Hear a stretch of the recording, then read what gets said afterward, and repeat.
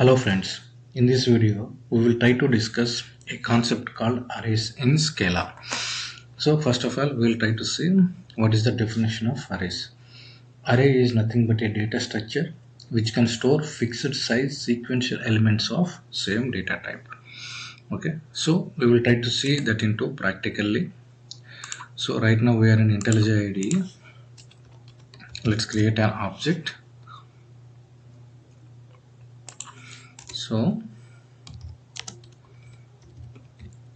array in Scala. So array is a data structure which can store fixed size sequential elements of same data type. So here the important factor is we need to recall fixed size sequential elements of same data type. Fixed size and same data type is an important point to be noted for arrays. So we'll try to see that into practical now. So let's define the main method.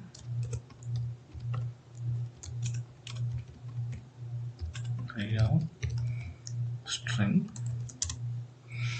So we define the main method. Now we will try to declare an array. Array 1, let's say. Let's take an integer data type. Now let's initialize an array of integer. Let's say the size will try to take 5. Now we will try to assign the values for the array. Let's say array's index position starts with 0. Let's assign 10 for the 0th position. At the same way,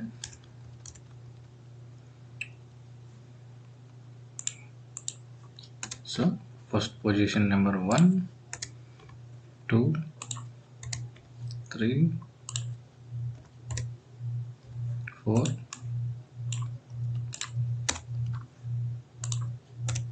5. Now let's assign values 20, 30, let's say 40, let's say 50. Okay, so index position starts with 0, hence it will be till it is 4. Okay, now let's say for example array length is used. I want to know what is the length of the array. So in this case we do have a built-in function called length. So now we'll try to run and see.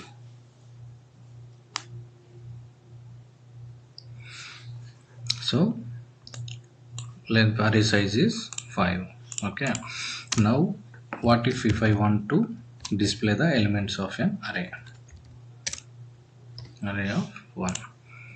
So now we'll try to see whether this is going to fetch values or not. See, it's written the object value, so it's not returning the values. So in this case, how to print the elements in an array? So we will use the for loop. So using loop we can able to display the elements, array elements. So array 1. Now let's do println of y. Now we will try to run and see. See, it's written all the elements in the array. Now okay, so this is the, by using for loop we can able to display it. Now we will try to take another way of declaration for the array. Let's say array 2. Now new array of, let's say, integer type. So we will try to take, here length is 6.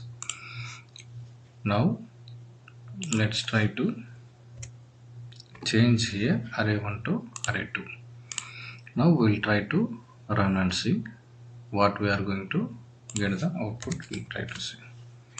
So here we are not declaring, we are not assigning any elements or values for the array 2. See, this has taken by default for integer type zeros has written. Okay, now what if I want to keep double? Now we'll try to run and see what it is going to fetch the default value for the double. So for the default value for the double is 0.0. Let's say we'll check for the string.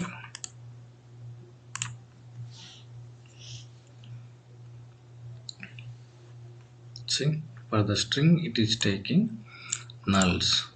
Okay, what if it is boolean? So that should fetch whether it is true or false. So by default it will be false. Okay, for boolean data type. Okay, so now we have seen for the default data type for the fixed length array what it is going to be written for the default, and for the given array how to print the elements. Now we will try to see another scenario. So let's say, for example, if I would like to declare another array. Let's say array 3 equal to array of, let's say 1, 2, 3, 4, 5, 6, 7, 8, 9, 10. Okay, I have taken some sample array 3. Now I would like to do the concatenation of these two. So in that case, how do I concat? Let's say I want to concat array 1 and array 3. So how can I do that? So we'll try to see that it now. Now let's say val out equal to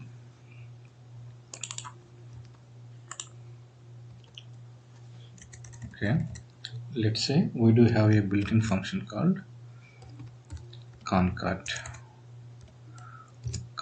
of, let's say, what are the two arrays that we want to do the concat. Let's say array 1 comma array 3. Okay, now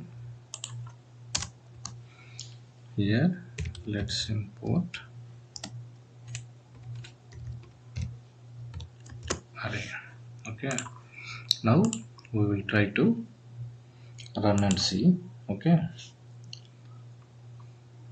so let's do the cut and let's try to paste it here, and then we'll try to put out here.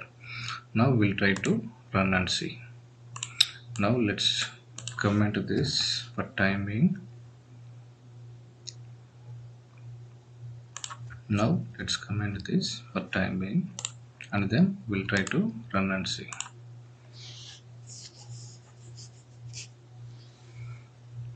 See,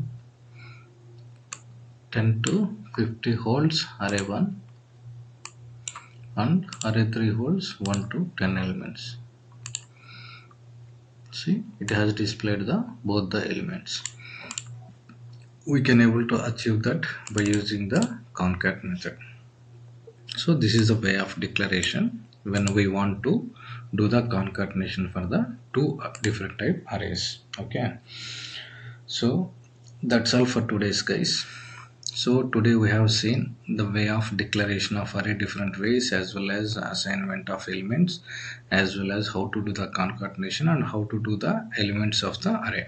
Okay, that's all for today's guys. If you really like this video, please do subscribe, like it and share it, and please do the comment.